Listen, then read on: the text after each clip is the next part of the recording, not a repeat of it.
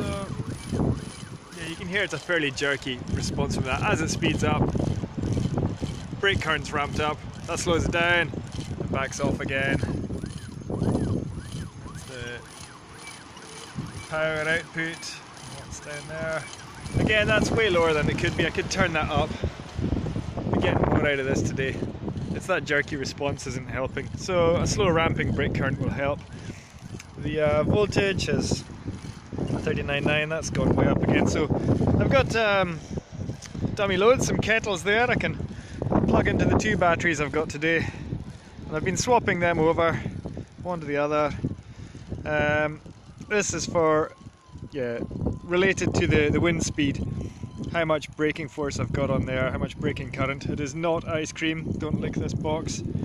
And there's an overdrive brake button there for firing forward. Now, I think there's a maximum speed in the firmware and the electronic speed controller in there, and that's possibly been a bit of a hindrance today.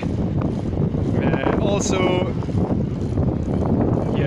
just the way that I'm ramping up, not ramping up the brake current, I'm having it directly related to the speed. It's left that jerky. And we'll see that I've got the data, the brake current being recorded on here. It's not very reliable, I've got to say, but yeah, I'll get that out. And we've got our wind speed there.